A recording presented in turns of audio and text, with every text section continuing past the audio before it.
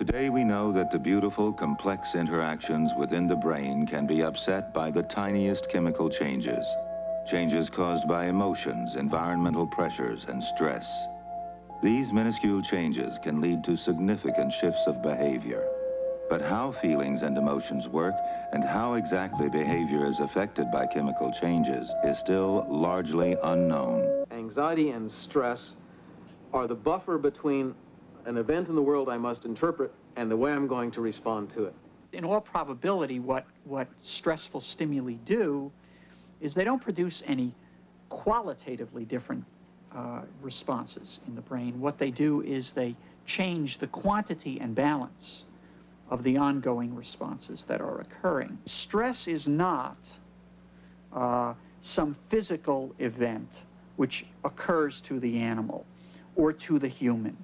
It is, in fact, that is a relatively minor part of the stress event. It sets the stage for the stress response.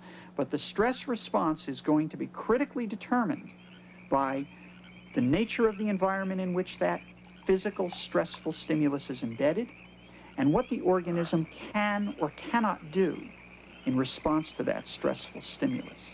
In the animal kingdom, stress reactions are essential for survival. Approaching danger triggers the so-called fight or flight reaction, making new energies available for the big getaway.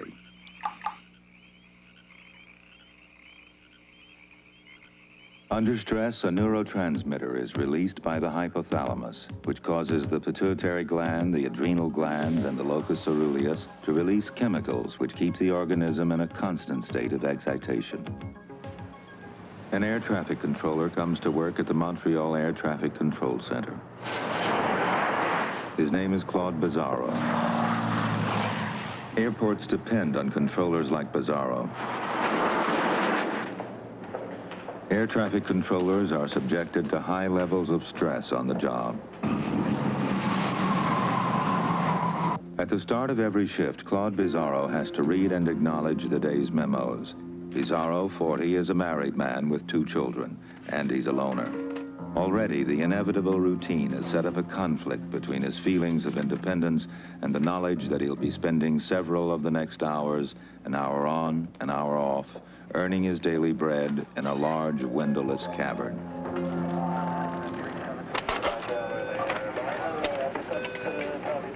Yes, sir. Claude Bizarro spends his workday surrounded by high technology, guiding unseen pilots to and from Montreal's Dorval Airport. Working in both French and English only adds to the stress. Claude Belval, 40, with 2 children and a 3rd due any day, is a friend and colleague of Bizarro. Belval makes several pilgrimages a day to purchase packets of his favorite stress resistor from the machine in the cafeteria. But even during the most boring moments, there is always the fear of losing track of one of the airplanes stacked up on the board.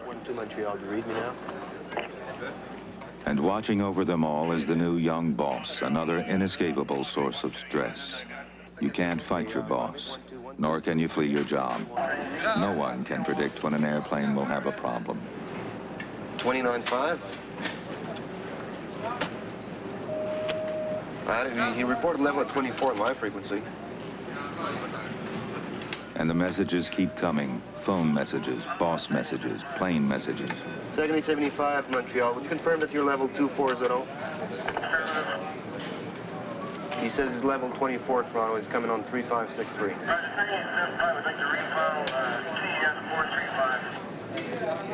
Roger, 70. Second 75, call to the Toronto Center now. Frequency at 356.3.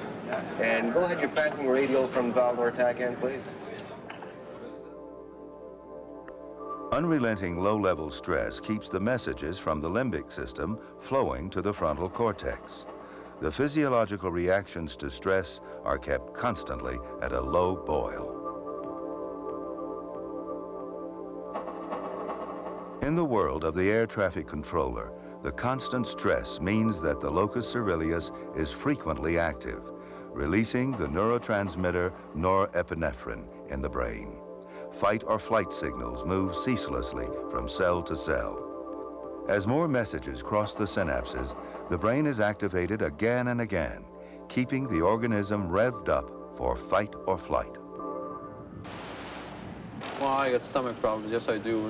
Maybe not ulcers, but I get very often gastritis, and I'm sick. My stomach is sick. There certainly are the physiological responses which would lead to ulcers, heart disease, and cancer. One gets to a place under that kind of severe, prolonged stress that your normal regulatory mechanisms are unable to cope with the demands that you're putting on them. If stress is prolonged, if the brain has no chance to renew itself, the initial adaptation of the organism can be followed by exhaustion, disease, and even death. The occurrence of that physical aggravating stimulus simply sets the stage for the stress response. That the stress response is then going to be determined by the environment in which it is embedded and what the organism can or cannot do about it. You're unreadable. Try it again.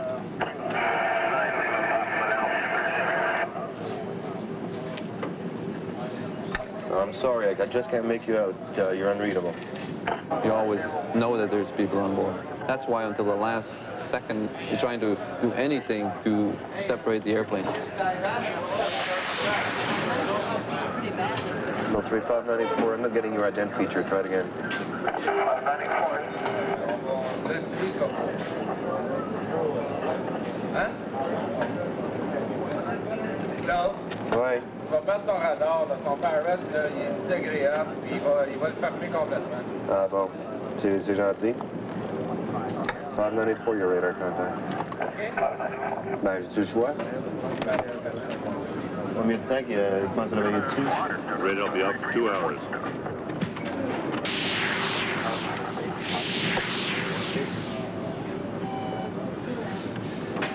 I'm sorry, 537, I can't make you out.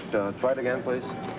All is the spacing, Sir 537. Spacing, you're spaced according to standard of the IFR. Well, we just want to know if we're getting close to somebody. First air is on the, just landed now into the wing. As soon as you're well clear of traffic in Val-d'Or, we'll be able to give you lower in the wing. The unceasing alert signals from the limbic system eventually overwhelm the frontal cortex. The ability of the locus ceruleus and the rest of the stress network to cope is exhausted. The balance between the limbic system and the cortex goes to pieces, leading to erratic behavior. Now, finally, the radar comes back on. All the airplanes are still in the air.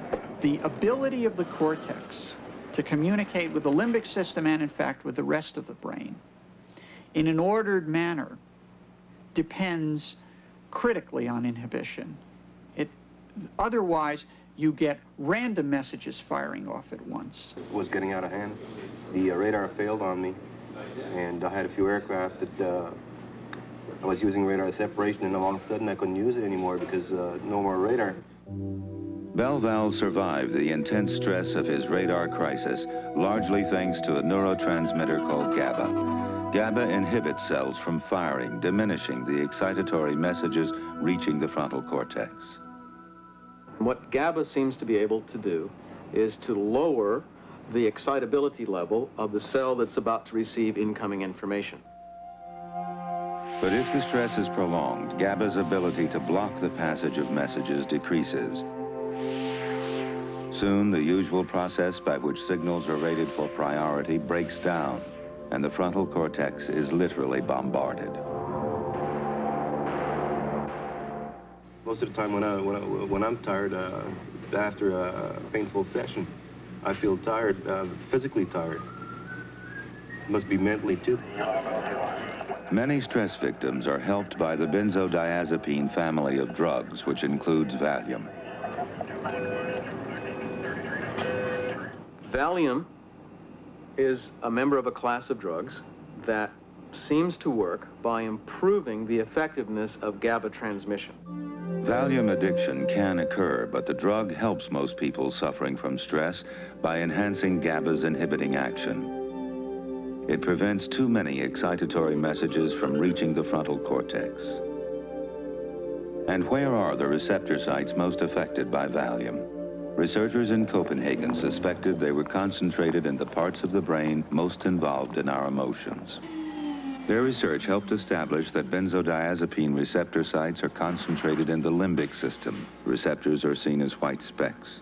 If the major lesson of 20th century biology is anything, it is that most neural tissue is involved in inhibition.